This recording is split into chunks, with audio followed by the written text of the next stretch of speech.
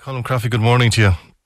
Good morning, Keith. Thanks for joining us today. Sorry about a slight line there issue, but you're the editor indeed of Ballinasloe Life magazine, and again, it's been even right before the COVID, but during the COVID, it's kind of the lifeblood indeed for the people in Ballinasloe. Yeah, it was rather poignant delivering our last edition in early February. So many people hadn't seen, people hadn't been out and about, and of course we're all interested in what is happening in our community. Every community is, and Ballinasloe Life has been a huge, I suppose, part of ensuring that a dialogue of connectivity exists between the different groups, the different organisations, sporting, cultural, political, business, and just what our people are doing. And I suppose we're very fortunate that we have such a slew of local contributors, PROs, people in the different clubs and societies who contribute every 8 weeks to making sure that we have content for it, because obviously, as you know, in a busy radio station, local news sometimes can be hard come by.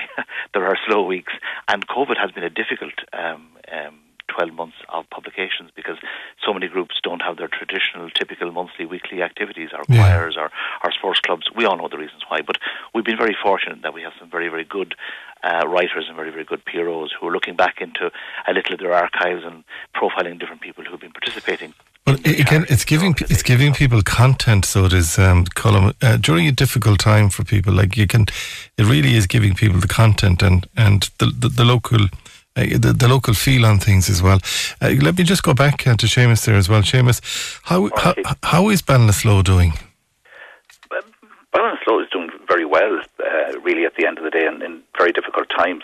I'm chairman of the development company here, which was formed 21 years ago, and the sole objective of the company at the time was job creation, but we've broadened our spectrum quite considerably since that time, and I suppose it comes under two spectrums, maybe on the enterprise side of things and community side of things. Just on the enterprise side of things, the first initiative that the company had was to develop the old hospital building here, a 27,000 square foot building, into office space, and that has been tremendously successful. It's full at the moment. We have 26 enterprises in here, 180 full-time jobs. Wow. One company currently started out with 2, it's up to 11. And we haven't enough space to accommodate the growth at the moment. So that is an issue for us. We've helped create 500 plus jobs over the 20 years. And I suppose what we've looked to do is move on and create more space. We took an initiative several years ago to get planning permission on the IDA site here in town, and we have planning permission there for a 15,000 square foot advanced technology unit. Now, unfortunately, since that time, the Aptar building has become available as a 65,000 square foot building. That's available, but that facilitates one type of business. The newer issue is remote working, and again, Renata Koolman, who works very strongly on this here in Ballinasloe, we've identified a huge requirement here in Ballinasloe, and we've taken the initiative to purchase a building here on Society Street in the town. It comprises about 6,000 square feet over 3 floors. We've funded that through borrowing. The borrowing on the existing building is cleared, and thankfully we have got funding of nearly €500,000 from the Just Transition Fund to renovate and develop that building. So the target is to, by this time next year, have 35 to 45 new jobs in that building, and people working, living and spending their money in the centre of town. That's the enterprise side of things. But that's the organic way, though. And Colm, you're there with me because you're a long time with yourself knocking around, Colm. But that's the organic way to get people into employment, get them into the entrepreneur side of things, get them back, get them into work, and get them creating jobs. Yeah, and I suppose the magazine has been instrumental in assisting the community, showing to those who might be thinking of returning to East Galway or South Roscommon, or resettling or moving in or moving away from metropolitan areas, or coming out of a London or coming out of a US context and coming back to Ireland, and showing them just the different attributes that a vibrant place has. I mean, the census will tell you we have 5,600 or 6,400, I can't remember now, of inhabitants, but our credit union has a membership base of nearly 24,000 accounts, because we take in South Roscommon, we take in a larger rural area than just the urban, which the census returns for.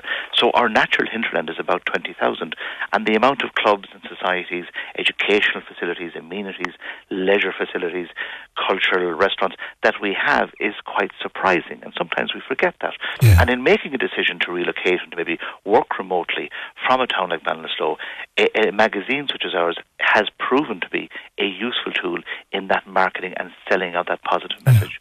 Yeah, and a new initiative that has grown out of that as well is the Pulse Club, and that's made up of young people between the ages of 25 and 40 that have returned to town and have set up their own business, and again, as we all know, something setting up a sole business, it can be a lonely place at times, and help can be expensive. So this group have met on a regular basis and they share knowledge.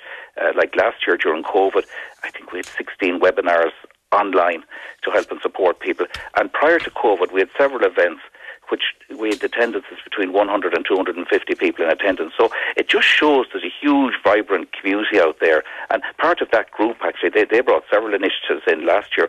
One of them was the shop Ballinasloe.ie and a voucher scheme, which went extremely successful. I met one of the business people in town actually coming in after Christmas, one of the retailers, and he had 1,500 in vouchers to cash in, and he said that generated €10,000 in sales for him. So it's the new people coming into town that are making a big difference and a big help to us. And again, through the development company, we have so many people involved in different things. I just may mention that the second strand of the company, it's about the community, and within that we have the town team headed up by Anise Killeen. She took over from Jacinta Dively. That has done 2 benchmarking reports for us 3 and 5 years ago.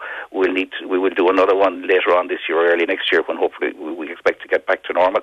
That has brought several initiatives together. The most recent one, the Christmas Lights campaign, there was 120,000 spent on new lights in the town. It gives people a lift over the Christmas. They were out walking, coming in.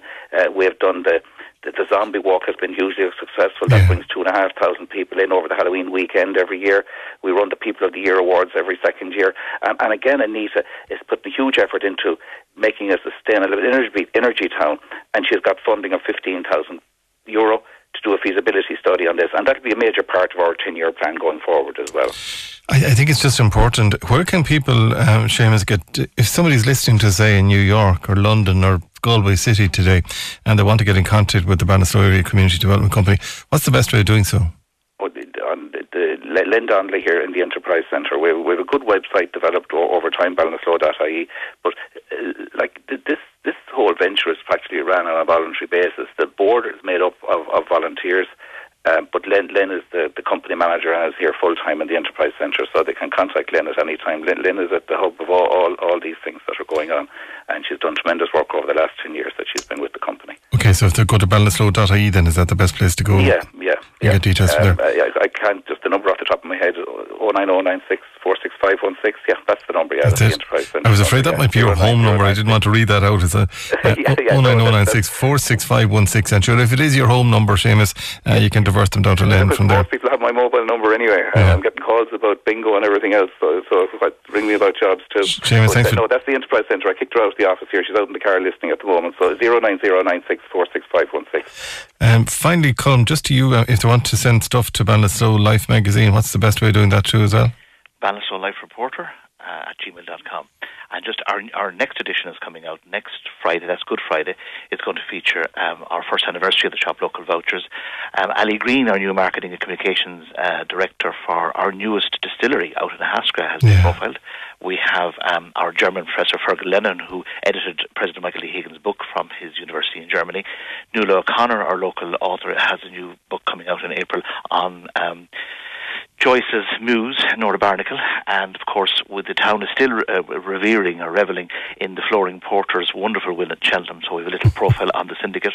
We have a decade look back in sport, with some upcoming GA developments, and we have, like a lot of villages and towns in Galway, we have a lot of vintner families who have been closed now for longer than 12 months, and we have a little bit of a salute to our closed vintner families and those in hospitality who can't reopen, as well as a big focus on our new society street development, and of course our €400,000 town development and street facade shopkeepers projects that Galway County Council sanctioned some significant money for a couple of days ago. All right, Colm Croffy, editor of Ballinasloe Life magazine, thank you, and Seamus Duffy, chairman of the Ballinasloe Area Development Company. If you want any further details, just ring Len on 09096 46516. They'd love to get your call right now.